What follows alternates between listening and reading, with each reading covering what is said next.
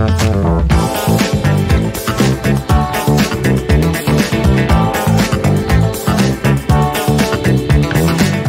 morning and welcome, WIS community.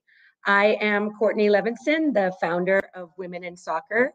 And Women in Soccer is a growing community of women and allies united by our shared love of the game. There's something also that this community shares, and it's the core value that systemic racism, gender bias, and homophobia have no place in the modern game. And our community is united by this core value and is seeking to increase representation across all areas of the soccer industry for all people. And I'm here today because there are so many people in the industry that need spotlighting and sharing to understand the breadth of how many women are working in and around the game and the allies that make such a huge impact. Despite all of the obstacles that we face in terms of accessing the game and working inside the industry, we've still created this remarkable community that has this league and this incredible momentum and national team that's so inspiring and really, really driving the conversation forward. And so we are here to connect and build bridges between all of those organizations that are working in this game and to spotlight them and to connect them with talent and to really help people understand how many ways there are to work in this game. And we're excited to bring so many of the experts that have really created pathways into the game for so many, and we really want to inspire the next generation of leaders, coaches, and decision makers. So intentionally creating this platform to connect you with the different people working in the industry to inspire you to go into competing for the jobs and the opportunities that are there is why we are here today. And I am repping my Goal 5 hoodie, and I just am so excited for all of you guys to be joining us today. You will be hearing from companies such as Goal 5, from US Soccer, from different Sport for Development, and we want to really start it off with what brought it all here with Goal 5 and my connection with Goal 5 and TRACY HAMM. And TRACY HAMM and I have been on a journey through making our short documentary Coach that spotlighted a lot of the obstacles we are talking about today. And here's our way of kind of working in the solution. And so connecting you with these leaders in coaching and creating pathways for our young rising coaches, and to understand your impact on the game matters. And I want to see you coaching on the sidelines of the NWSL someday. And I want to see you coaching the national team. And we need to start somewhere, and here is today. So find an opportunity inside this industry and help us increase representation. And with that, I want to turn it over to Rachel Lasala, the untireable machine behind putting this together for us. Take it away, Rachel. Thank you. Thanks, Courtney. You are too kind. We would not be here if it wasn't for your passion alongside all of the other incredible women that have been leading the charge for years. I'm Rachel Lasala, as Courtney just said. I'm so glad everyone can join us in a time when employment has been considered and appreciated in so many new ways after the year we've just had. Let's dive right in. I will be your guide through the day. Reshma Sojani of Girls Who Code shared in her recent Tech Talk in reference to young girls and how they learn and develop. And I think this is still really relevant for all of us today. So I want to send us off with it. Show them, girls, that they will be loved and accepted, not for being perfect, but being courageous. Now I'd like to welcome TRACY HAMM to the stage, the head women's soccer coach of UC Davis, the star of the documentary Coach, a Women in Soccer board member, an incredible role model to lead us in our first panel, Advocacy for Women Coaching in the Game. TRACY, I'll hand it to you. All right. Well, welcome everybody this morning. It is very early on the West Coast, and so I'm very excited to be here with everybody. And welcome everybody to our inaugural conference and career fair. I'm so excited. I'm sure you can feel my enthusiasm as well as Courtney's that all of our hard work has come to fruition. And thank you for my background. Yes, this is my little pod chair. So I'm very excited about this morning. And I will be your moderator for this first panel, as Rachel so eloquently said. And so we're going to be talking to 4 experts in the field about how to be an advocate for women coaching in the game. And I think what's really interesting about this panel is everyone is coming from a very different background and perspective and lens when looking at how to be advocates. Instead of introducing everybody one by one, I'm going to actually let each individual kind of tell their story through 3 different kind of questions. And I call these the 3 Ps. And so we can start with Nicole, if that's okay, if Nicole's on here. And the 3 Ps that each panelist will cover is: what is your passion, what is your purpose, and what is your path? And I think it will give everybody a glimpse at how they got into their current role, what is driving them and their success, and then what path did it take to get there, or what path are they going to take to continue being advocates to women coaching in the game. So let's start. JT, can we start with you? Are you on?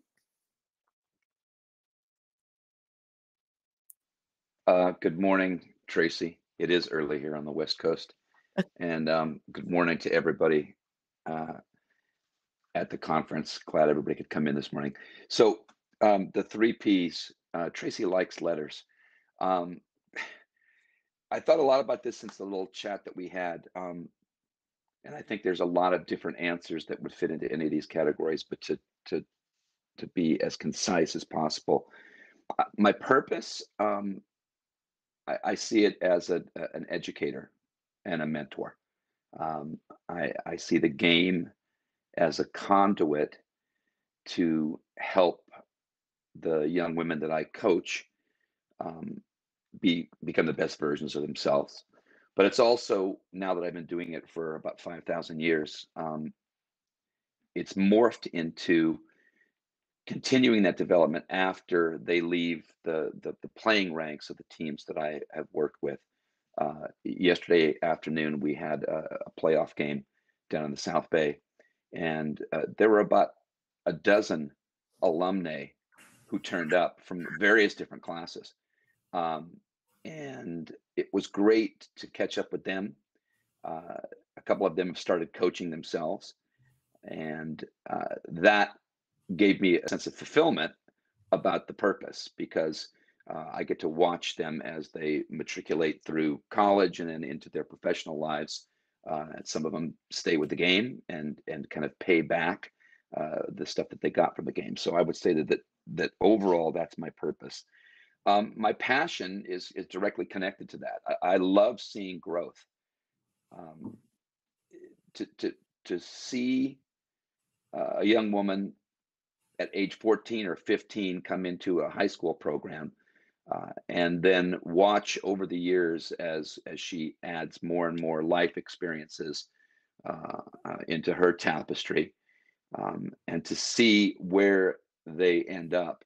I've been coaching women's soccer now long enough that I have former players in their mid-40s who have kids of their own that are nearly old enough for me to be coaching, and that really energizes me. That seeing that growth and that development is awesome. And the pathway, I could tell super long stories, but I literally fell into this after starting to coach out of college for about 3 years with young boys in San Francisco. Literally fell into coaching women's soccer as a fill-in for a friend. And I thought it was going to be about 2 or 3 week gig until that got sorted out. That was 30 something years ago, and have never really looked back. But the pathway also includes a lot of education, both formal in terms of coaching education and earning and badges and licenses and attending clinics, but really more importantly, learning about the women's game, learning about women's issues, coming to grips with the realization that my level of empathy as a male coach won't come naturally because my experiences aren't the same. So, doing a lot of reading, doing a lot of research, but really probably most importantly, talking with and listening to female players and taking their stories on board to help raise my level of understanding of what it's like to be a female player and then a female coach in still a male dominated game. So those are my 3 Ps.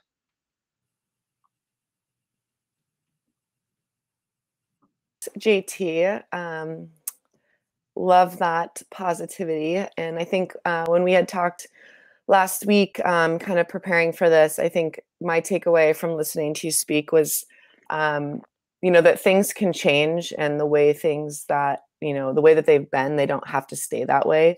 And so kind of having that growth mindset and knowing and understanding that the game can evolve, and challenging men and other advocates to continue pushing and promoting change and development and supporting female coaches is really key to continuing to enhance our visibility and the opportunities that we have in this field, in this industry. So thank you very much for sharing. Next, let's hop over to Lynn. She is incredible, and I was so excited to meet you in person, I guess, via Zoom last week. I was like, finally, this woman that I've been hearing about and knowing about forever, I get to see in person. So Lynn, why don't you start us off with your 3 Ps, your passion, your purpose, and your path? Oh, and Tracy, it's very nice to meet you. And it's funny that, we're both from Northern California and we had to travel miles to actually get to see each other and do it via Zoom. But let's see, my passion, soccer is clearly my passion. I've been in it for all of my career, really, from the very beginning. I started as a soccer, I'm going to probably mesh these together a little bit, but I started as a soccer journalist, and it's an interesting history, only in the sense that when I got into the game, and I refused to actually give my age, my date of birth, any of those sorts of things, we'll just do it contextually. When I got into the game, there really weren't almost any other women. I am now CEO of an organization called United Soccer Coaches. It was, before that, it was called the National Soccer Coaches Association of America. And when I went to my first convention, again, and I went as a reporter, I was literally the only woman in the building who was not a wife, and a wife of an attending coach. And the great part of that, actually, I won't say a great part of it, but a part of that was actually I was welcomed very warmly at that point. It has not always been a warm welcome to be a woman in soccer by any means, but my passion is actually seeing people move forward. It's to see the game move forward, and quite frankly, in this context, it's really to see the growth and development of women within the game, but quite frankly, also what the women have brought to the game. The game is better because of the diversity, because of the women that have gotten involved in it. My purpose is, I'm a business person now, and I've been a business person for a long time. And soccer is my business, and I've been in it from a media perspective. I've been in it from an organizational perspective. I was chief marketing officer for a large youth soccer organization at one time. So I have quite a variety of background, but it always came back to try to bring the game to more people in the US, and to make it not a gimmick, to make it a serious. And when I say serious, not serious in the sense of, I'm trying to think of a better word than serious, but oftentimes we were always sort of the outlier. Soccer was the outlier. If you played soccer, you were an outlier. You had to find your tribe because it wasn't easy to find it. And I think if there's anything that's really transformed over the last 40 years, is that our tribe is all around us now, and that did not used to be the case. And as I, in terms of my path, and I take a lot of pride in the number of women who have crossed my path over my career that I have either helped bring in and up through the game, or conversely, who have helped me. For many, the game still feels rather new. It is not. And women in the game have, frankly, done much of the legwork of the development of our sport at every level. And I think it's one of the things I'm very proud of. The collection of friends and contacts that I have today who are women my age or similarly is large. So we've been around for a long time, and we're just happy to see the evolution of these new young women coming up and claiming it as their own without even thinking about it. We fought to claim it. Now you get to just claim it as your own, and it's almost a birthright. We're really glad to see that, frankly. So that's me. Great. Thank you so much, Lynn. I'm so excited also for our next speaker. Nicole Hercules is just like this energetic. Every time I hear you talk, I'm like, yes, girl, like bring me the positivity. All right. So I will let Nicole tell her story. What is your passion? What is your purpose? And how did you get there? And where are you going? Where are you taking us? Yeah, well, first, I just want to thank Women in Soccer and, of course, you, Tracy, for putting together such a great organization that I see such beautiful diversity at. Every time I'm looking at what you guys are doing, I'm like, yes, you're advocating, and you're advocating for everyone. It's a great, diverse population. So thank you for what you guys are doing. And, of course, Lynn, I got to shout you out. Soccer coaches, and JT, it was wonderful hearing your story. But for me, it started just loving this game. My passion is this game and people, finding ways to transform people's lives using this game. And I always start with this story because it's really important, and it really speaks to why. But when I was still in college, I had a inner city youth coach who came to me and he said, Nicole, I really want you to work with this inner city group of kids. I didn't know how to coach at that time. So I to dribble when I was in college, so that's all I knew how to teach. So I'm teaching this group, how to, build their skill set, and I had to make them buy into it. So I gave them two minutes to take the ball off my foot, and they couldn't. So at the end of this conversation that I had with these kids, one little girl looked at me, and she said, "Where are you from?" And that bothered me thoroughly, because she said that because she didn't believe that Black people could play soccer in this country. So she assumed that I was from Canada, Africa, or because in her mind, you couldn't be in America and play this. It just wasn't for you. So for me, when it came to this game, and it came to after the time I graduated, after I finished playing this game, it was really important for me to find a balance where I was able to create opportunities for underserved communities, especially for people of color who thought for some reason that this game wasn't for them or anything wasn't for them. So the passion and the path is really to create opportunities for kids to have everything that they need to thrive in the sport. And it's also for representation. So that little girl would always know that she can see people out there who are doing this game, who are playing this game at all levels. That was what was really important for me. And that's the path that we're looking to create moving forward. Wow. That was awesome. Very succinct. Great. Well, I love, actually, I know, Lynn, you told us what your current role is. Nicole, will you kind of talk to the audience about where you're at and some of the different things that you're involved in? Absolutely. So advocacy for me is really important. I'm actually the first female chair of the Black Soccer Coaches Association with Lynn at United Soccer Coaches. So I'm always very appreciative of Lynn, because she created that dynamic for the Advocacy Council to exist years ago with Lincoln Phillips, when Black coaches needed a platform and a place to be seen and heard. Lynn allowed that to happen. So I'm always very grateful to Lynn for that. But I also have a league in the city of Rochester that's called the Rochester City Soccer League. And it's a soccer league it's a holistic soccer league that creates not only just a place for kids to play for free, but we have academic support, college advisement, career development. So it's really about the partnerships and the relationships that we have with our community. We have kids who are thriving. We have kids who are valedictorians every year. So it's really about giving kids an opportunity to not only fall in love with this game, but for us to nurture what their next moves will be, whether it's in college or whatever they love to do. We're just making sure that we're creating an environment that they have everything that they need. And then I also have a national company called NMH Consulting, where we do inner city clinics across the country, creating opportunities for kids who wouldn't otherwise be able to play the game. So making sure that we're advocating for kids who need opportunities on the field and off the field. It's like really important work and very inspiring, Nicole. It's so awesome. I feel like so much of what we do, you have to be just so proactive and not even get creative, but just like be willing to hear no, or I don't have time, or, you know, all of the different obstacles that we face, and then just like take it in stride and keep going and get your message across, and just create these amazing opportunities for everyone. So what I think is really interesting, and Lynn, I didn't know this about you.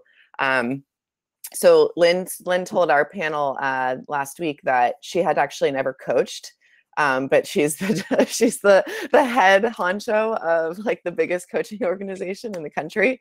And I felt like really, I actually kind of got goosebumps from it, because I was like, here's this amazing woman who kind of has like no skin in the game in some ways. That's just literally an advocate, like with like just a like pure heart advocate for coaches in general. And I think that, you know, obviously you're perfect for this panel. But you said something to me that was, well, not to me, but to everybody, that I thought was really important. And you said, coaches forget that they are labor. And to me, that like kind of like hit me, because I was like, labor, I'm like, for whatever reason that had like a negative like connotation with me. But then I was like, no, this is amazing, because you had said, you're like, no, they're like forgotten people, and they're expendable, and they're voiceless. And your presence has, you know, in your path, you've done all these different things to make sure that we do have a voice, and that there is recognition that coaches are important, and that we do have value. And I was wondering if you could just talk a little bit more about Sure. kind of what you meant by that. Sure. You know, and I don't know that I recognized it to the degree that I feel it today until I joined United Soccer Coaches. I wasn't a coach. I wasn't a player. I came up in soccer as a business, and I come from a soccer family. So I have real roots in there, and I knew a lot, but as much as anything, I was a fan. But soccer's been my career and my business. And the thing that's interesting, I think, from my perspective is, you know, again, I'm not a coach. So why was I hired as the head of a coaches association? Because I'm a very good soccer business person. And in many ways, that was or I won't say very good, very experienced. How about that? That's probably a better qualifier. And the reality I found was that coaches as a group feel they're just lucky to have a job. And certainly, I don't want to diminish that in any way. We all sometimes just feel lucky to have a job.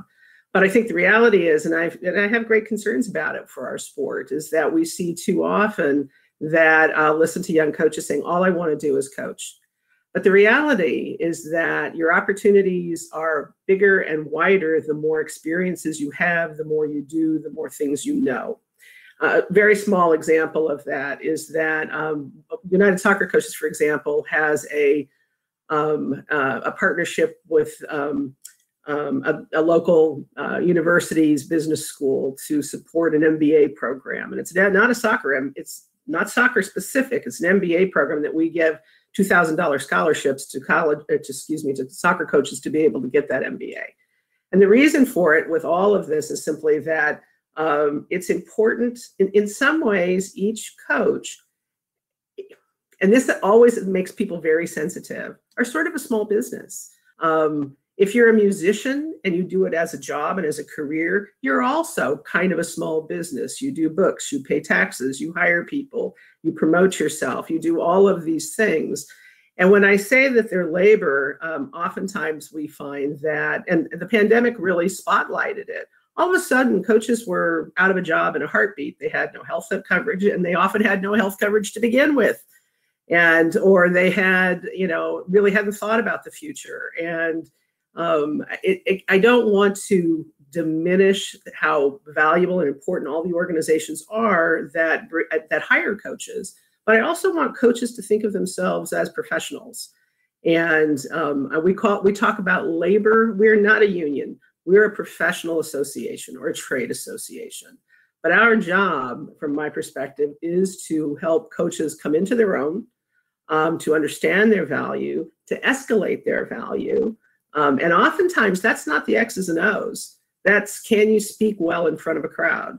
That's, can you hire and fire well? A lot of things that folks on this program today know well that they probably never learned on a field.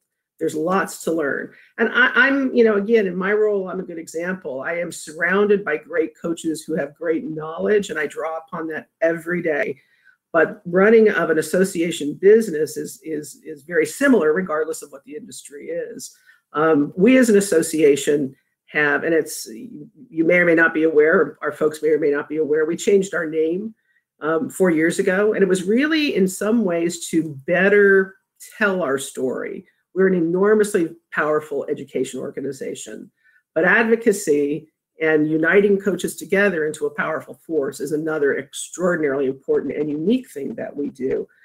Nicole is the chair of our Black coaches group, but we have 11 groups that are represented on our advocacy council. We have Black coaches, Latino coaches. Our women's coaches group is the oldest, by far the best organized in many ways, simply because they've been around for over 25 years. But we also have Native American, we have Asian American Pacific Islander, we have disability, we have a faith-based group that is multi-faith. Coaches come in all colors and stripes, and we want to make sure that they are advocated for within our organization. So we provide good services, but we also want to advocate for them externally.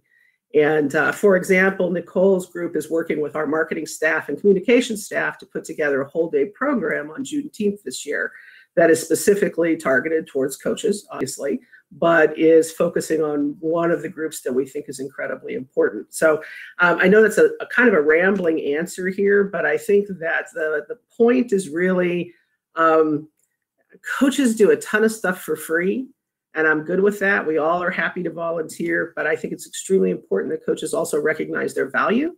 They know how to negotiate a contract, even at a club level, that they recognize that if they are not watching out for their own career and their own welfare, probably nobody else is doing it for them. And those are skills you have to learn.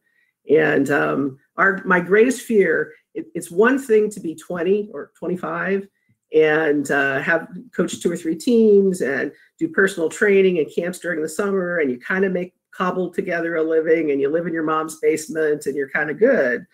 At 35, that's a tougher road to hoe. And at 45, you're done. There's not going to be a lot of future for you out of that. So if you haven't begun to build that career in a very thoughtful way, it may go by and you may not get the career you want. So from that point, I see it as labor, and I think it's really important. And again, this is not to push aside that we're all about the kids and we're about soccer at its core and all of those things. But in my role as United Soccer coaches, I feel my job is to advocate for coaches in their entirety. And that means how you pay your bills every month, and do you have a 401k, and all those sorts of things for the future as well. Thank you so much. Yes, I feel all of that. I think, I'll give you my very short kind of synopsis of my passion, purpose, and path. And Lynn, you kind of did a great segue for me. Because I think for me, my passion really was just like coaching and leading women. And soccer for me has been like the kind of the medium to do that. So I've really used coaching and soccer as like a mechanism and a tool to grow and like learn confidence, because I think there's so many translatable skills that you learn on the field that translate to being off the field. I think confidence is probably one of the most important ones. Even as a coach, sometimes we break you down confidence in some ways, but it's that ability to respond to failure, and its ability to respond to challenge and be better for it. And I think, hearing kind of the journey, like you said, what does your career look like at 25, 35, 45? Advocating for yourself is really important, but also surrounding yourself with a network of people and potentially former players and former coaches. Like JT is a current coach of mine, a former coach of mine, and he's been an incredible advocate for me and resource to bounce ideas off of. And building that network is really, really important. But I think that, again, is related to kind of what my purpose is. Like you said, is can coaching for not just women, but coaching in general be seen as a viable career and something that's not just like a side hustle? Because I think that that's typically how coaching careers can start. Is you're like, well, I played, and I'm bartending, and I'm working as an intern here, and then I'm coaching club in the evenings, and that's how I'm piecing together my paying my bills. And like I tell people this, like I didn't go to UC Berkeley to be a soccer coach, right? Like I went to play at a really high level, but I went to be an investment banker, or be a CEO at Google, like a lot of my friends. Here I am coaching soccer. And for me, I was always passionate about the game and being a coach, because it was something that I was just drawn to, of being part of a team and leading women. But when you're young, you're looking back and you're kind of comparing yourself. Well, I'm just coaching. When I'm looking at my friends that are working for Fortune 500 companies, and, not that I was necessarily, thinking that I wasn't on the right track, but I never looked at coaching in my 20s as being what I was going to do, because it wasn't, and still isn't in a lot of ways for a lot of people, a viable path and career. And that's what my, I guess, new purpose is, joining all of you and helping women, have an opportunity to only coach. And it's okay to only coach, because it's awesome and it's an amazing career. And I've had a lot of opportunities to do other things, and I just keep coming back to coaching because it's what I love. But you do have to have so much passion and a lot of grit and kind of thick skin to stick with it, because there's a lot of no's and there's not a lot of opportunity for women. And it's not necessarily an inviting space.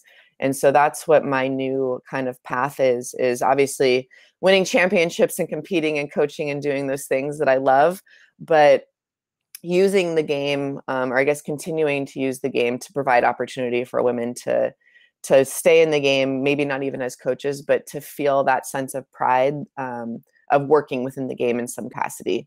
And it doesn't have to be something full-time, but just loving what you're doing and continuing to give back and growing the game and making it bigger. So yeah, thank you, Lynn and Nicole. And JT, I wanted to loop you back into this. Just kind of hearing what, Nicole and Lynn and I have talked about. Unfortunately, I don't think that there are a ton of male advocates in a lot of ways. I think that there's some times where like men are threatened, or they feel like women are only getting jobs because they're women now. That's kind of the new thought is, oh, well, a female's going to get that job. And it's like, okay, it's like, it's said with this air of like, well, it's only because of this. Can you just kind of speak? And then Everett had a question in the chat about, is there any specific like reading material that you found maybe helpful or that you would recommend? And maybe it's in relation to my last question. I'll start with Everett's question, which I answered to the chat, but Everett asked a question about what have I read. I could do a 2-day seminar on Hero, what I've read. But I literally typed out to him the first book that I ever got on women's issues in sport, called Out of the Bleachers. It was actually published in 1979. The full title is Out of the Bleachers, Writings in Women and Sports by Stephanie Twin. The reason I put that on there is that I think it's a great jumping off point for anyone to get context on the struggle that women have had in being taken seriously in athletics, not just soccer. And it also spans a pretty wide swath. It's not just from coaching, but as participants, as journalists. I'm sure Lynn has more than a couple stories during her career of you know, like you said, being the only woman in the room, being the only female journalist in the room, I would imagine at times, and sort of, you know, the some of the male writers kind of looking askance. Would be a great place to start for anyone, including our female coaches and participants this morning, because I think it's also important. You know, Tracy, we talked at the last week about the fact that I've been doing this long enough now that the players I have now, when you say Title IX to them, they don't they think it's a hashtag.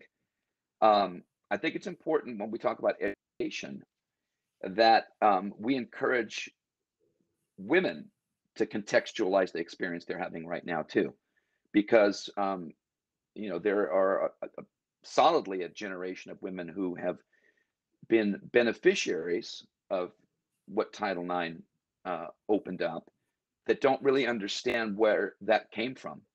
And I think it's important. I think it's important that they understand how the opportunities that they have were earned, what those opportunities look like, and to really understand that those opportunities are not God guaranteed rights, not to take them for granted, to understand that their moms and their aunts and their older sisters that came before them had to do a lot to sort of push back against the dominant paradigm in the society. Because I think that as soon as you start to take for granted the things that you have and not understand how they were earned, it's very easy for some of these things that you just brought up to start creeping back into it.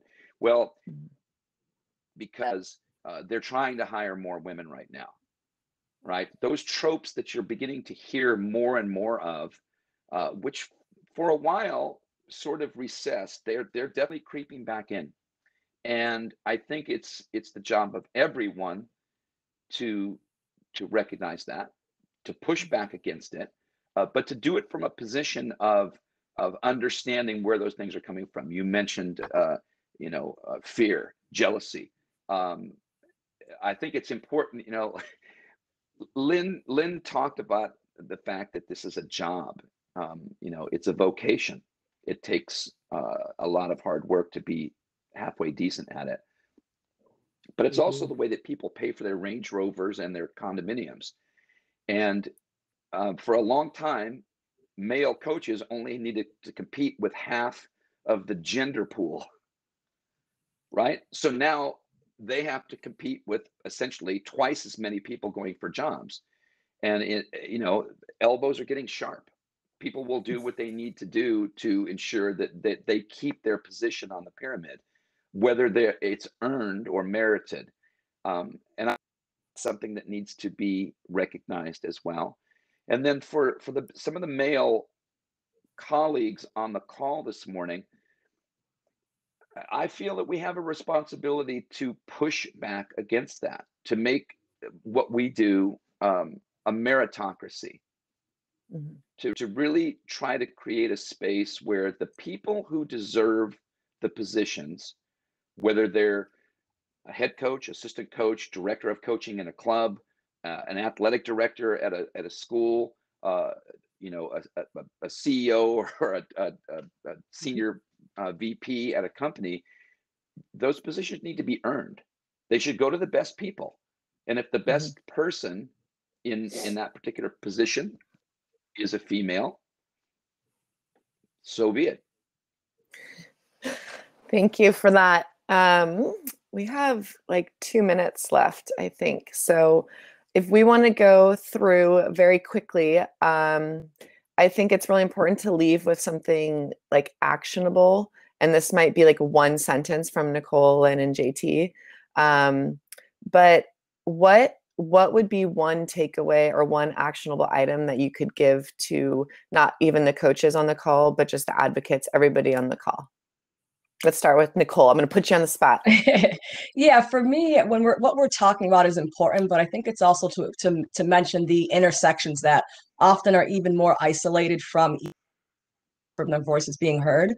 So I say, look at your table. Everyone has their own, you know, tribe, your own place where you're working, and see who's missing.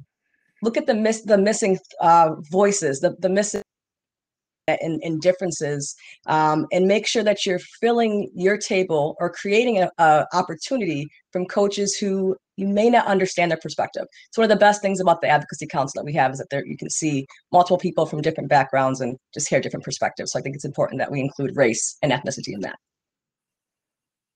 Great. Thanks, Nicole. Lynn, what do you got for us?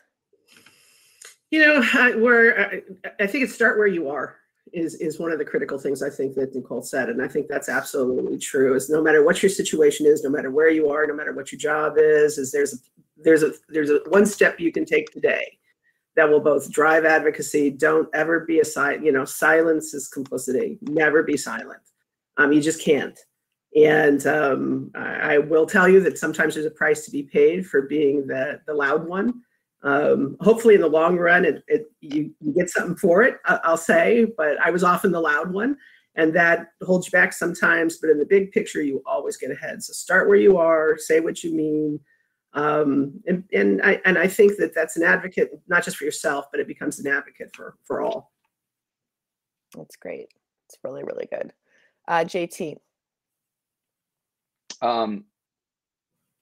Again, there's a ton of things, but the one thing, if you're a coach, male or female right now,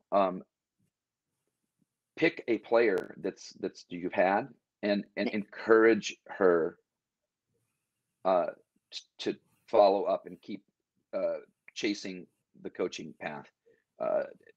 Put her name out to people when you hear about job openings. Pester her to go continue to get licensing. Make her go to Wales and get a UEFA.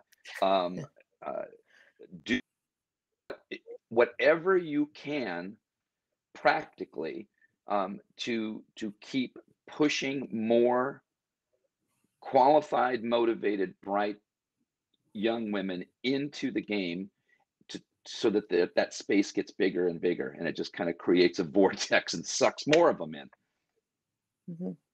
I think that's great advice, because I think that's probably my biggest takeaway, and something that I'd want to leave the audience with is role model. I think that, and this isn't me, I say this with the most humility.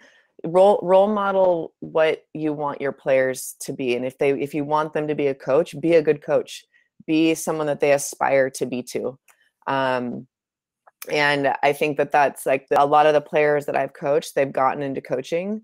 And I'm not going to say that's 100% because of me, because they are, adult women that are making their own decisions. But I certainly would like to think that I've had an impact on them, and I've shown that this is a fun job. It's a rewarding job. It's incredibly inspiring on a day-to-day basis. You get to around people, like motivate people every single day. And that's, as selfish as it is, like I get my energy from them, as well. So it's a great relationship, and building that rapport with people and continuing to build relationships, and show your players that it's an amazing thing to be a coach. And hopefully it's something that they feel the same way having you, and they want to give back, and they want that role for themselves, because you've provided such a great platform for what it means to be a coach. So that's my actionable item. I do want to, we have a couple more minutes. Can I add one more thing, Tracy? Yeah, absolutely. One real quick thing. It is a commercial, but a very, very short one, is that if you are a coach today in this country and you don't belong to your coaches association, what you are missing is just crazy. So, I know everyone on this call everyone in this group is already active and involved, but that's where your tribe lives, and it is a wonderful opportunity. So you should really go to unitedsoccercoaches.org and check out what is there for you. Tracy, can I add something too? Absolutely. Yeah, we're in a really important state right now. The youth coming up, they're different. It's not that these kids they're empowered, they're speaking, they're using their voices, they are unafraid. So we have a really unique opportunity right now as coaches, as leaders, to make sure that we're empowering the youth that we have, because I'll tell you what, I see some of my high school kids and they're coming through, and what we have to do is create a platform for them, and that's out of their way. they're ready, guys. They're ready to become leaders. They're ready to inspire this next generation. And we just got to do our best to make sure that we're supporting them and allowing them to be the best essence of themselves that they can be. I think that's great, Nicole. So there's a couple of questions in the chat. Or in the Q&A. Since we're kind of, running out of time, we have our breakout sessions. I'm not sure if Lynn and Nicole are on there. What times are your breakout sessions? Oh, no, I'm not. I'm just dipping in. You're just here. All right. I love it. Great. Well, I'm happy. Mine is at 7:45. Well, actually 10:45. So I'm happy to talk through Courtney's question about licensed and qualified females and why they're not necessarily in the NWSL. Increasing pay for coaching staffs. There's some really, really great questions. And I'm happy to kind of discuss those more at length in one of our breakout sessions. But I just want to say thank you so much to JT and Nicole and Lynn. I think that there's some really, really great information that was shared, some great feedback, some wonderful actionable items. And a lot of it's just living and breathing, what this game means and what it's been and what it's meant to our careers and our relationships and networks that we've been able to build so far. So thank you, Women in Soccer, for creating this career fair and the first of many, hopefully. But yeah, everyone have a great day and enjoy this. It's so cool to be a part of it. And thank you. Glad I woke up for this. Now, actually, I'm off to practice. So good way to start my day also. So thank you, everybody, so much, and enjoy your day. And thanks Tracy. Thank you so much, JT, Tracy, Lynn, Nicole. It is such a pleasure to start the day with all some of the incredible takeaways from JT. Pick up a player, encourage her to follow a pathway into coaching. Lynn, her passions in the game and business is pivotal in order to have that game continue to thrive. Don't stay silent and be complicit. Nicole, again, passion is the game and the people. After being asked, where are you from? Because it's not often Black people are seen as people that play soccer. She's empowered to have every child see the way they can thrive inside the sport. So look at your table and see who's missing. And then Tracy, growing and leading women, build confidence in women and be able to respond better to failure. Oh, the takeaways could go for forever, but thank you so much to all of you for being here. I will ask you now to turn off your cameras and your microphones so we move you off stage and we bring in our next fantastic expert. Chanel Weesey with New Mexico United will be leading our first workshop of the day, creating a diversity fellowship program. She comes to us as the executive director of the Somos Unidos Foundation, but I will let her do some more introduction to herself. Good morning, Chanel.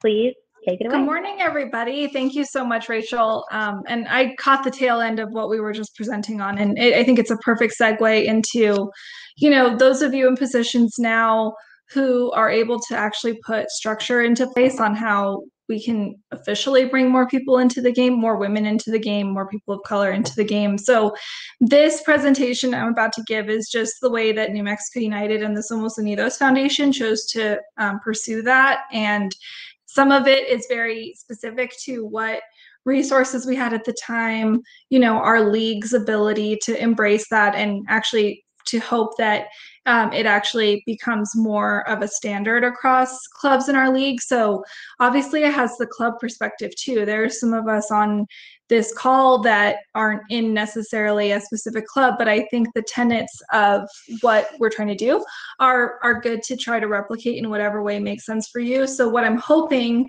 comes of the presentation is really showing how we decided to just get moving and do it imperfectly instead of later, right, when we could figure everything out. So in a way, just the New Mexico United way is also to build the plane as we're flying it in general. A little bit about me and the organization first, and this is going to be a good indicator as well, is that I just started with New Mexico United in April of 2020. And so in January of 2020 is when I started talking to our owner and CEO about even the idea of moving forward in like this philanthropic organization capacity of starting a 501c3 and doing a nonprofit arm of the club. So what we didn't know in January is that COVID was going to, you know, hit the United States and our season was going to be temporarily canceled and all of that. So I bring that up because I think choosing to embark on a diversity fellowship program with the uncertainty of the season is something that is actually part of like the ethos and what I'm hoping the fellows themselves in the community adjacent to the program actually gets from it as well, is that what's most important is to get moving. And I love what Courtney said, get moving imperfectly. So I put some information together on a PowerPoint. I'm going to kind of breeze through some of the heavy text, but I wanted to put all of the elements that we actually put out publicly because, you know, I'm happy to share this presentation with whoever, and I really wanted everyone to have like the actual outline of the way we approach this. So I'm going to share my screen really quick. All right. Can someone give me a verbal that you can see the entire presentation? I don't know if that's possible. Rach? We're good. Okay, cool. Thank you. So this is building a diversity fellowship program and our approach and some lessons learned through this year. So we actually came up with the initial concept in June of 2020. And then when we actually put out applications, it was closer to like August and September. And then we started the program this February. So I don't think anybody on this call needs to know the why, but just as a reminder, and this is something that we put out when we were launching the program too, just the disparate representation between women and people of color. And like putting this stuff out there for us as well, like it does have something about the NWSL there just to show that like the presidents and coaches, even in a league that we all look to as a beacon of inclusivity, that there's still progress to be made. And what these numbers showed us too is that this was worth doing. So if we're bringing people through a coaching fellowship and they can go be a coach in the NWSL, that's like the perfect outcome for us. And while we're looking in a way at our own little corner of the world, and we've been really lucky in our front office to have been able to assemble a diverse team, like we really did struggle in the beginning of like, is it appropriate to be looking at things globally? Because shouldn't we just be looking at what we can immediately address? But that didn't change the fact that like we don't have any women head coaches with New Mexico United either. So we wanted to put this out there as a reminder to the general public and the fans who appreciate our community work but don't necessarily follow us for our community work, to remind why we were taking the action that we did. And then like the goals I think are pretty clear, but we wanted to increase diversity and leadership roles in our sport and in athletics in general. And then for the educational advancement piece, recognizing that the financial barriers and you know, being in a pipeline, if you haven't already started in that pipeline, it can be really challenging to decide to make a pivot. So this is actually something that I can thank an incredible ally for women in our organization, who's our head coach, Troy Levinsohn.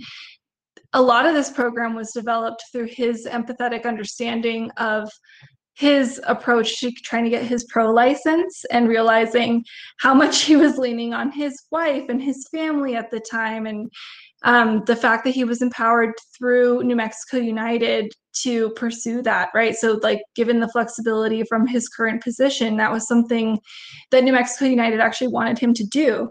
Plus also being a white male, he looked at all of those things, recognizing like, I'm still struggling with approaching this pro license and I have every reason in the world why it shouldn't be this hard for me.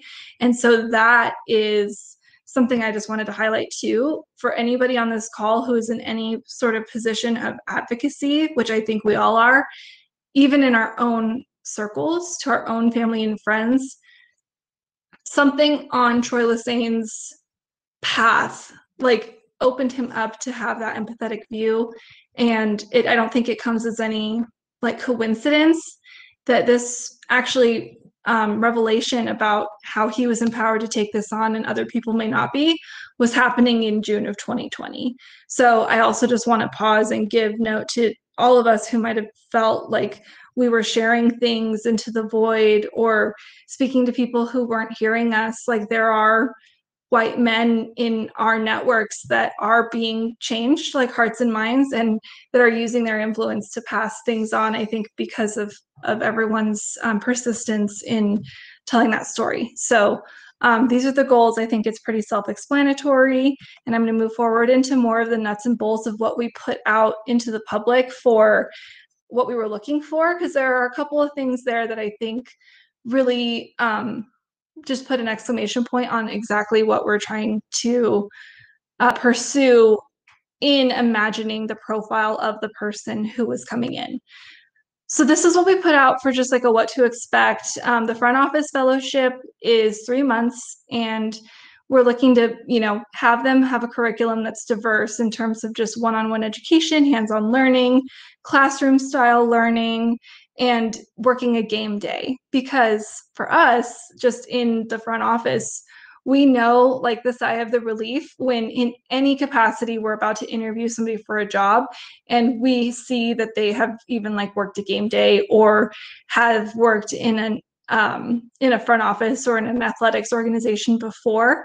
Not that we don't believe people can learn, but it's one less thing that we have to explain. And that's a huge part of inequity too, is even us trying to be aware of it, we still value that experience, which is fair. And we want to try to give that experience to people who are trying to pivot into athletics or pivot into sports or soccer specifically, because if they've only been working in like bank telling or something like that, selfish needs of having to do our jobs and bring somebody else along with us. So this is just a little overview. We really wanted to give candidates a holistic perspective of the kind of things that they would learn with New Mexico United. For anybody that follows us, I'm sure you can imagine when we hire for different positions, we get a lot of people talking about marketing and what we put out in terms of design and graphics, and that's really great, but we wanted to like really embed that into a holistic rundown of what a front office is, because we do get a lot of people who are willing to work the retail floor because they're hoping to have, you know, a step into the marketing department, which is a great problem to have, but it's just something that we're aware of, and we like to lead with showing the entire operation of a front office. And then this is one of those things that's very specific to New Mexico United. We have somebody on staff who used to be in collegiate advising and who is actually certified in career coaching and development. So that's something that we can totally lean on, that we don't have to pay extra for. And that has been a true blessing, just because it feels like it adds some value to the program. Because again, a New Mexico United problem that we're very lucky to have is some people just love us and just want to be part of whatever we're doing. So we want to make best use of that time for the people who are like, I don't even know if I want to work in sports, but I know I want to be a part of this program, and I want to grow through it. And then the one thing that is like a non-negotiable for us, that if we didn't have, you know, the ability to find the funding, we wouldn't do it, is that the whole point is that at the end of the fellowship, the fellows receive a stipend to take the next step. So that's our investment back into the fellow as an individual, and like really hoping to follow their journey and see what they decide to do after that. The stipend plays a larger role in the conversation with the coaching candidates, because I mean, they can literally take those funds and apply them to a direct next step in licensure, which is a huge barrier for many. So that's kind of what we put out for the front office. And then this is what I believe to be the limited qualifications, and that was really intentional. They have to fit the elements of the diversity of the program. At this time, we determined that they needed to be at least 21 years of age, but we're considering, like, if we can get through this program, we have fellows with us right now, that we either develop a separate program or lower that to 18. But either way, we're also interested in doing a summer program for people that are in high school to get them thinking about the sports industry and things like that. So having a passion for knowledge of New Mexico United, just so that they can hit the ground running, and just committing some sort of hours to scheduled learning. And we wanted to be really flexible about that. You can see the note here about inclusive accommodation, because we expect that the program was to be in addition to whatever, you know, the current situation for the fellows is to make a living. We never intended for this to be something that could substitute a job like an internship might normally do. And we're also intentional about what we ask the fellows to do that help us. That's something that I remind the staff of very often, is that nothing about having fellows in our midst should be easier for us. It should always be something that has us do additional work for them, giving additional value back to them. We've been lucky that our COVID constraints have allowed us to be in person, but it's totally a program that could be conducted virtual if, you know, things were to ever change, or if there's something that you're looking at doing, like with your organization, and you want to open it up to people that are not in your actual physical location. And then this is just what we wanted to show for what highly competitive applicants will do. And we wanted to make a note too that, like, because we could not come to a consensus among a group of us of what the educational accomplishments should mean. There are some people who are more traditional in our organization that really value education, and education is a mark of our ethos: hard work, diligence, and humility, and it's something we want everyone to pursue if that's something that they can do, or if that's something that's of interest. But we didn't want to penalize anybody for a lack of formal education, because when we look around, many of us have education in different areas, but only 2 out of like 20 of New Mexico United's front office staff have actual sports education experience. So we're misfits from a bunch of different industries, and that's what makes it great. And then I won't go into this too much, but I wanted to just show the difference between the coaching fellowship and the front office fellowship. So this is a little bit longer. It's over the full 6 months, and it's a little less structured than the front office fellowship, because they basically are invited to just every practice, some game bench situations. And then what I thought was really cool, what Coach wanted to do, was also commit to attending, if they were currently coaching, attending sessions of each fellow in the program, so they could actually see how they were coaching their players, whether it was club soccer, whether it was youth, you know, little kickers. There's a lot that you can learn about somebody's coaching philosophy and their coaching style through watching them at work. And again, they get a stipend through the coaching fellowship as well. This is pretty similar. We did want to have somebody with a minimum of 3 years coaching or technical experience or high-level playing experience.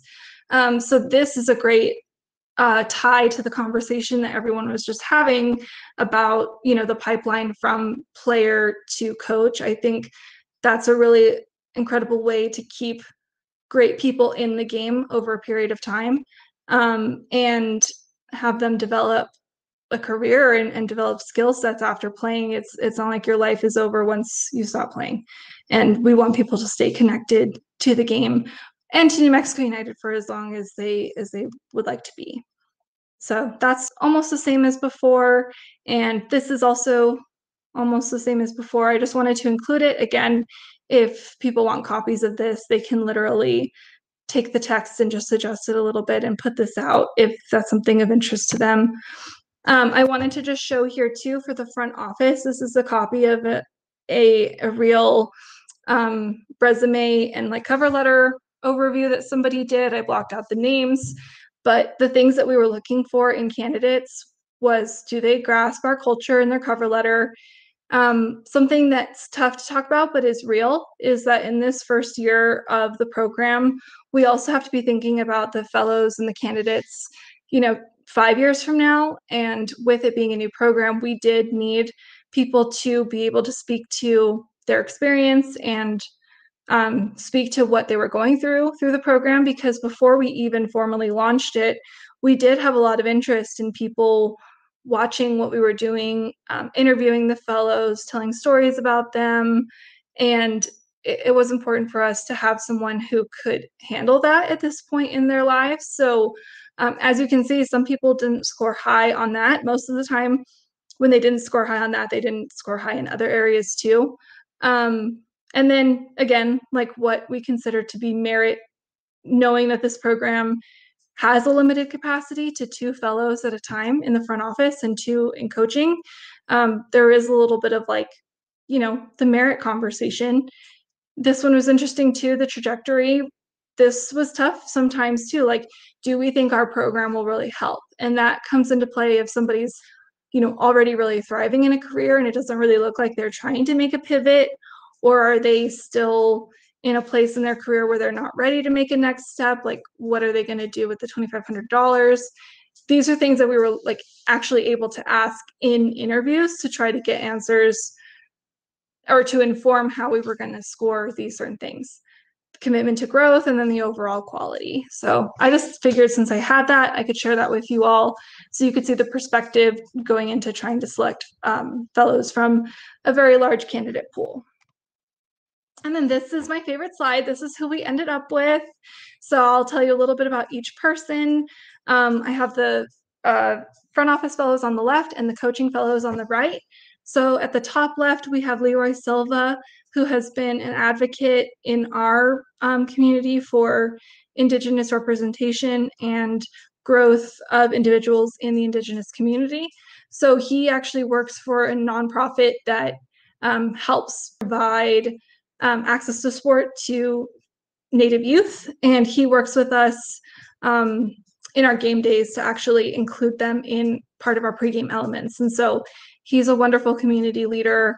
In some sort of way, we were a little surprised that he wanted to learn from us. So in his interviews, we were asking him like, okay, so we're planning to have a whole day where you work the retail floor. Like, are you sure that this is what you really want to do? Because we'll work with you in whatever way you want. If you want to like build something together, if you want to be part of the Somos Unidos Foundation. And he was like, no, I really want to think about, pursuing athletics as more of a core part of my community work. And he sees what the piece of athletics and sport and activity in general does for his community, and he wants to be able to build on that. And he's a person that in our classroom sessions is taking photos of every slide and taking vigorous notes, and it's just very cool to see. He played basketball growing up, so soccer, I think, as a fan, is something that's been part of his life, but really learning the inner workings of a front office system, you can tell he's really taking to that. And, given his schedule and his employment situation, he can really only attend the classroom sessions, and he can do a little bit of the in-person stuff. But that's the other thing too, is trying to build a skeleton for the program and then letting each person kind of have their own actual program that they have. It is something that we're learning that we kind of have to work on it as we go too, because then as I go to Juliana here in the lower left corner, she has been somebody who's been in love with racing and motorsports her whole life as a spectator and as an athlete herself. And so that has been a really fun thing to explore, the difference between that community and the soccer community. And she's currently a beer tender at a local brewery, which is super cool. She's a manager there, but that's a whole different experience than Leroy's. So her availability is pretty much all day until 4 o'clock, where then she goes and works like 4 to close. And she has been spending probably 2 to 3 days a week in our offices, just attending meetings that are happening. So she's been very immersed in more of the shadowing and real-time learning, because her schedule affords her the ability to do that. And she's just kind of the person who follows her nose and is really curious and really wants to pursue every part of the business that she can get her hands on. She's already worked a couple of game day type situations, right? Whether it was a preseason or our first home opener, she's been right there by our side, like getting the hands-on experience, which is really cool. And something she said yesterday in our classroom session where we were talking about branding and voice is the difference between New Mexico United's brand and some of the motorsports brands that she's been fidelitous to in the past, is that New Mexico United, like, she feels like the team and the sport love her back.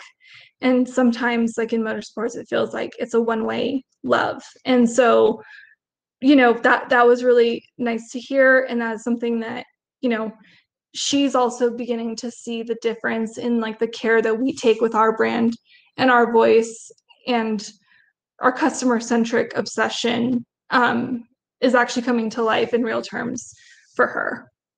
Then as we just move over, we have Taryn Dyke. She's one of our coaching fellows, and she's someone who already is in kind of the club and coaching network in Albuquerque. You can see in one of her photos, she's wearing her Lobo, which is the University of New Mexico, her Lobo soccer shirt as she was pregnant. She was like going into labor. So that's been a part of her story too, is that soccer and coaching has always been part of her life. But she still has goals pursuant to her licensure that she hasn't been able to complete yet. And so she's working with us to accomplish that. And she's been a great fellow on the coaching side. And then really as a stark difference, we have Paris McKenzie, who is a sophomore, I guess now technically going into her junior year at the University of New Mexico, and plays on the women's team. And so not seasoned really at all in terms of coaching, but has been playing the game her entire life. She's from England. And I love the idea that Taryn and Paris get to learn the same things at the same time, because I think they're going to have a great mentor-mentee relationship.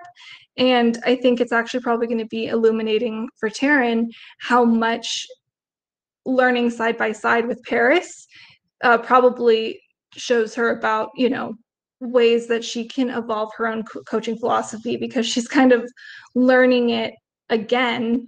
And she's able to have like a cyclical feedback loop with our coaching staff. So part of what is asked of the coaching fellows is to provide feedback on the New Mexico United first team trainings. So in a way, it's also helping coach Levinsohn to have his coaching philosophy and strategy challenged from a technical side. So those are our fabulous fellows. If you want to look at our social media, actually YouTube would probably be the best place. We did a video for each one of these fellows where you can hear more about them in their own words. They're just such fabulous people. And then I wanted to get to the portion that, and we can take the screen off soon, and so we can talk face to face, but I wanted to just lead with what I imagine potential challenges are coming up in your mind already, and that I agree are challenges. So the top-down buy-in is something that you absolutely have to have, because like I said earlier, is that these fellows are coming into our space and they're not intended to make anybody's lives any easier. And in a club environment, there's a lot to do and about 5 less people than needed to do it. So we're already super busy during COVID and during uncertainty about seasons and stadium capacities and all of that. Like, everybody's got a very full plate. And so from the coaching side, from Coach Levinsohn, who's actually an original ideator on the program, and then our CEO, Peter Trevisani, they both have to be committed to allowing our team to pursue this, and to go to the next point, to pursue funding that is basically going to be a pass-through.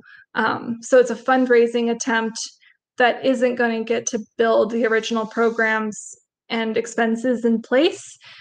So we are giving each fellow in the inaugural year $2,500. So as you know, that's like not enough to get a full license unless it's the, I think, D and maybe part of C. So, you know, that is something that we also want to grow down the line, but funding is tough. So that was, you know, at least a $12,000 line item that we had to figure out how to cover. Maybe New Mexico United specific, but maybe not. We were able to actually find a banner sponsor for the program that covered the stipends and some operational costs as well. And what is a really cool piece of that is that part of their sponsorship includes an activation where the fellows are going to apply what they've learned in core partnerships to actually conduct and execute an entire activation that we wanted to value between $5,000 and $10,000 for the partner. And so we're still fact finding and learning of what that might be, but it'll be maybe an event, maybe a digital activation. And what's cool about that is it provides a real learning experience and a practical case study for the fellows. And our partner gets additional value from being part of the program. And because the partner knows that they're actually investing in the fellows, they're a safe person for them to also, you know, give a pitch to and have an original fact-finding meeting. So that was just an incredible idea that our corporate partnerships team had when they were thinking about what they wanted to do in their piece of the pie of educating the fellows. And that leads also to capacity to execute. That is a challenge, and you kind of have to get the emergency exit row verbal confirmation that your team is going to support the program in its entirety. They have to commit to coming in Monday mornings at 9 a.m. to do their classroom portion, an hour and a half each on a weekly basis. They have to, as I'm sure many people watching have been asked to coffee or have been asked, like, can I shadow you for a day? Like, we know that that takes additional time and energy and thought. And so I'm very lucky to have a team who didn't hesitate in saying yes. And while we all might need reminders of the priorities sometimes, they've never let us down in what they were able to provide to the fellows when they're under their care. And then candidate selection, I kind of alluded to this earlier. We had a really great initial response on the front office side. Our coaching side was a little challenging. So what we were learning is that this is a great learning experience for us in that our embedded, like our place in the network of coaching and clubs and stuff was not actually like very diverse.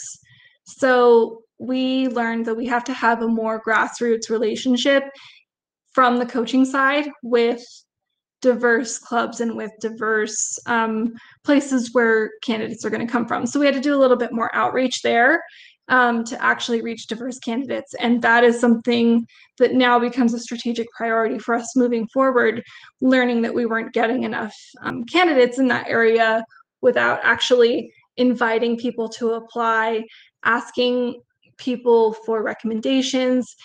That was not by any means one of those if you build it, they will come situations. So we can talk more about challenges and stuff in Q&A for sure, because I want to hear, you know, what originally lights up for you is like why this may not be possible, because I want to help. And if we can't get to that conversation today, you know, my door is open and I would be happy to talk through any of these things with any of you.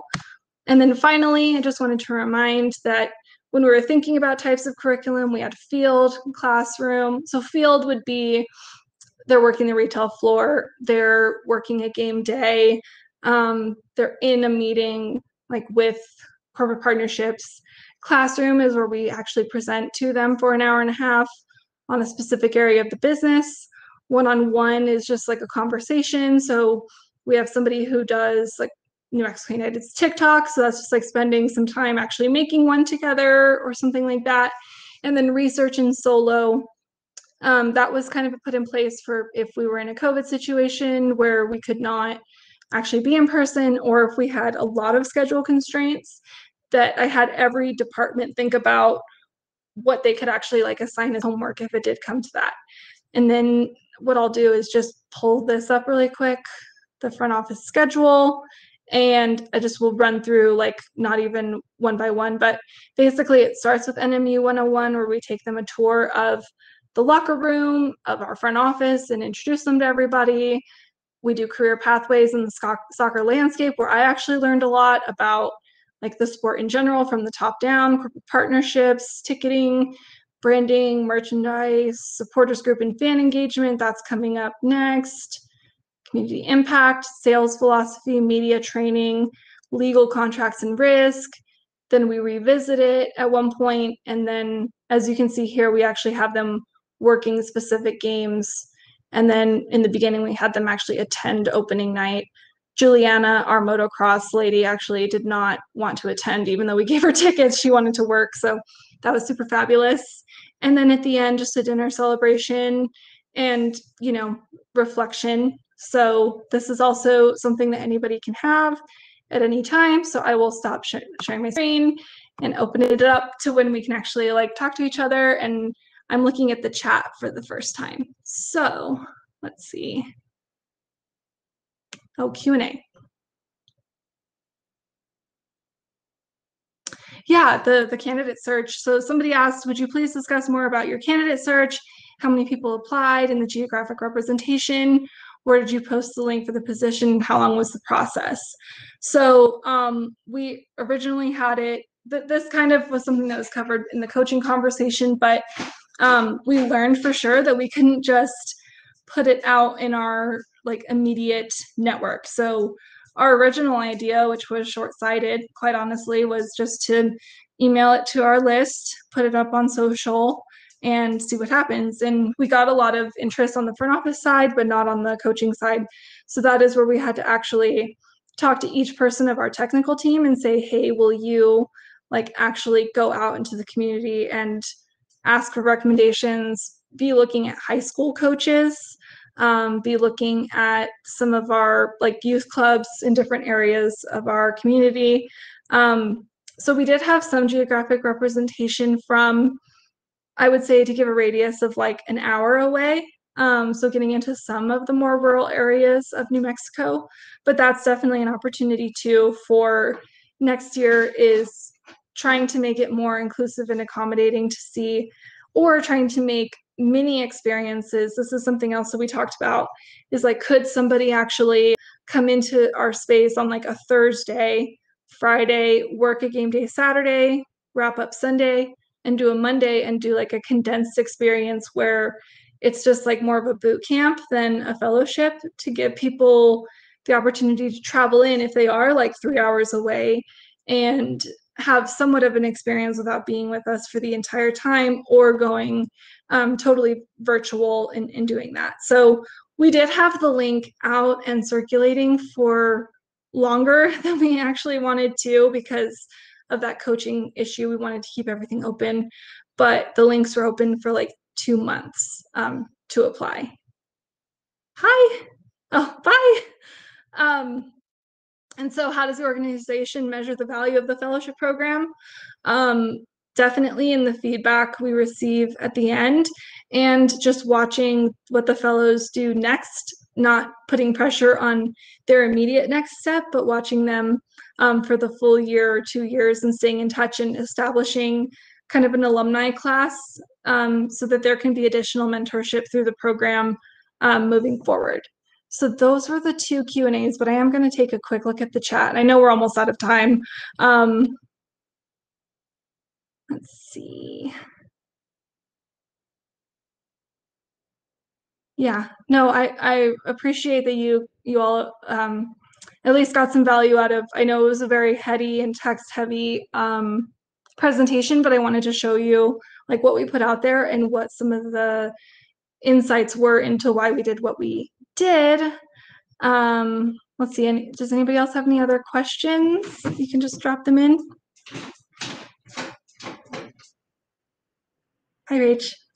Well, hi, I think you may have covered it, and we are so lucky to have such an in-depth presentation from you. Wow, the work you guys are doing is incredible.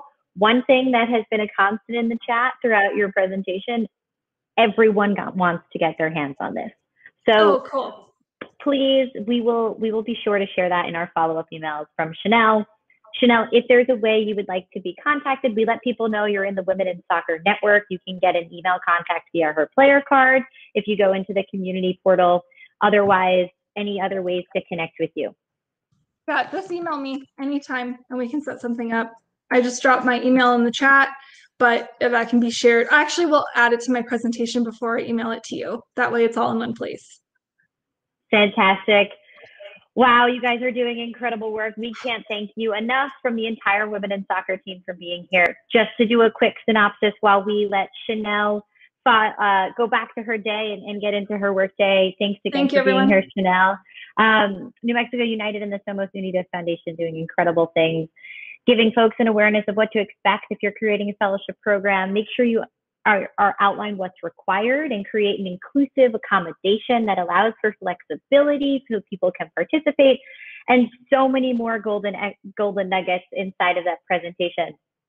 Okay, it is breakout time. You will have about, I'm going to say 10 minutes versus the full 15. So that way we move you through over to part 2.